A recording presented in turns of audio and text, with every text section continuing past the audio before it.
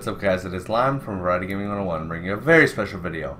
So today, well not today, it was 2 days ago, what I wanted to talk to you about guys today is the new CSGO Skin Gambling update. I was just talking in my last video about how gambling seems to be returning because a lot of people's sites have been coming back up because they might be getting licenses, but that does not appear to be the case. So I've seen a video or two on this already, but I thought I'd bring it to you guys as I used to make a lot of CSGO gambling videos.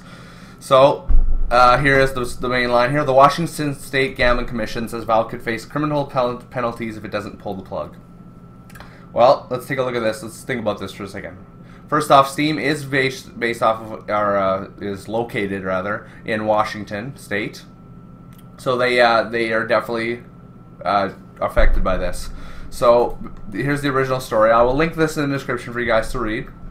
So basically, they have to stop gambling in any way possible because it is like it's a criminal offense now if they don't do something about it because there's so much underage stuff and all that. So it says that they have to stop it in any way possible. So this is what I'm thinking. Some people have said that it might be the end of trading because Steam Trade API will be no longer be a thing. But what I think it might be is they might just ban the use of bots because right now the Steam API can power bots with the Steam Bot API, which is developed by, I don't remember his name, but it's somebody. So maybe they'll just stop that, so bots won't be a thing anymore, because that's what the trade. Like, there's no way sites are gonna, constantly accept trades with, manually. It would take if there's 1,000 people on a website, you need to have even more people, watching all the trades, or close at least. So what I'm thinking is, I don't even know. This is a lot to take in here.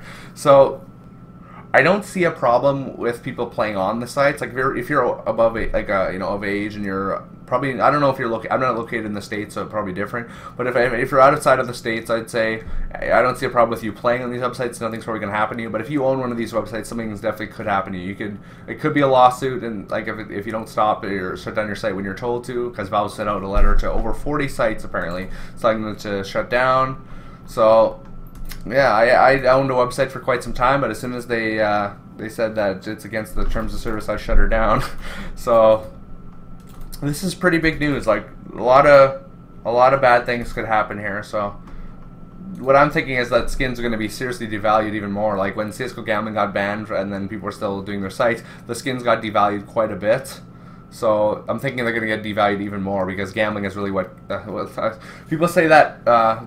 CSGO skins don't make CSGO, and CSGO is still an awesome game regardless. And yeah, I agree it is. But sadly, CSGO skins are what made the game popular. A lot of people are going to argue with that point, but the skins are what pretty much saved CSGO because it wouldn't be the second most popular game on Steam if it didn't have the skins, because it creates an economy and gets people to keep coming back, trading, the gambling, It really did. If you look at the numbers and the stats of before the arms deal update, the game was not even close to as popular as it is now. And even with the reason the tournaments are so popular or were is because you can, on CSGO Lounge, you could bet on the matches, and that was huge, right? Betting on matches. So you can do it with cash, I'm pretty sure now still on certain sites, but you can't do it with skins. So that's my 2 cents, guys. I think if you're owning a gambling site, you should definitely pull out now, especially if you reside in the United States, because something could happen to you. So yeah, I don't know what Valve's going to do. Tell me what you guys think in the comments. What do you think Valve's going to do about this? I'm happy to hear your opinions. I want to hear what you guys think of this. So thanks for watching, guys. Hope you had a good day, and have a good rest of the day. Thanks for watching. Peace.